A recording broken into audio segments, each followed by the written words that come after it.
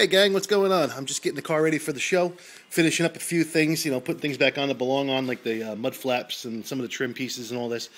And I decided it was time to get ready to put the spare tire in, and I realized that my spares are all pretty much beat.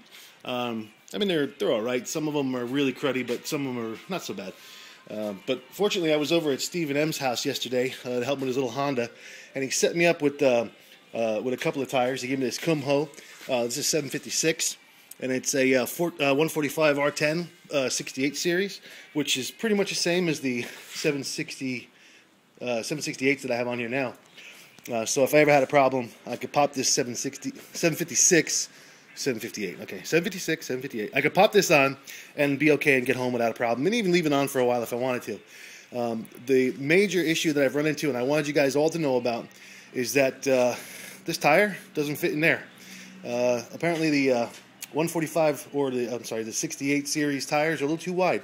I've disconnected my hood prop just so I can show you a little easier here. So I'll flip this back and I'll grab the tire and we'll try to drop it into its storage position. And as you can see,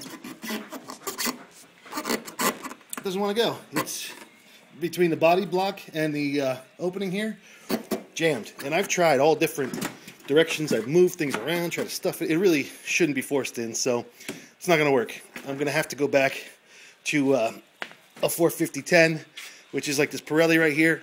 And as you can see, we just take it, and I can just simply hold it over the opening, and it just falls into place. So, I mean, that's the size we got to go with. So if you guys have any old 450-10s laying around, clean them up. You're going to need them for a spare, unless you want to put this in the back seat with you. All right? So that's the issue. The tires are too wide. We run them. They're great tires. Hard to get, but they are terrific. But they don't fit in here. Another thing I wanted to show you guys was that battery I was talking about. I bought the Yuasa 12N24-3. This is the battery that the car calls for. It was $112.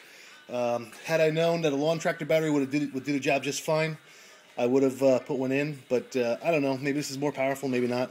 I don't know. It works for me. So, but that's it for now. Like I said, we're just getting the car ready for the show. And I wanted you guys to know about that spare tire thing. So if you do have a 145 10 68, it's not going to fit in there. So, all right, guys. I got to change that bulb too while I'm at it. All right. Have a great day, guys. We'll talk to you soon. See you on the forum.